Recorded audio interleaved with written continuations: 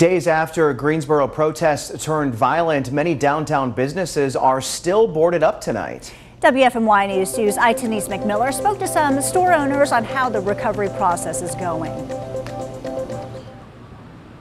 A weekend of unrest isn't easy for businesses to deal with. I spoke with one business owner who says that boarding up his business is actually hurting his clientele.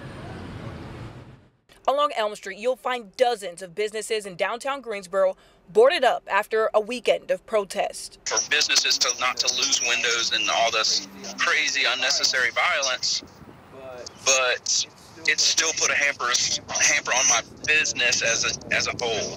So Boho Salon owner Kenny Callum grabbed his salon chair and cut hair outside to attract customers, since his landlord boarded up his business after the building was damaged. My plan is eventually to pull these boards off my business, because I want people to know that I'm not going to be afraid. I want people to understand change is necessary, but we don't have to hide behind these boards. I love that. Just one block down, the executive director of the Greensboro Community Theater, Rosalind Fulton, says they were also hit.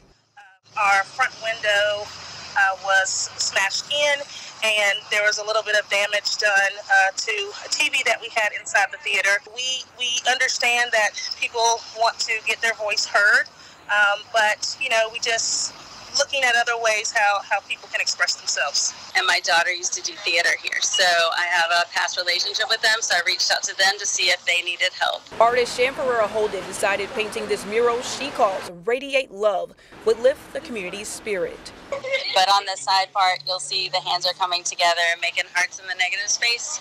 So it's all just about radiating love and not hate, seeing the good in everybody and coming together. Yeah, it's turning something that was very devastating to our city into something very beautiful.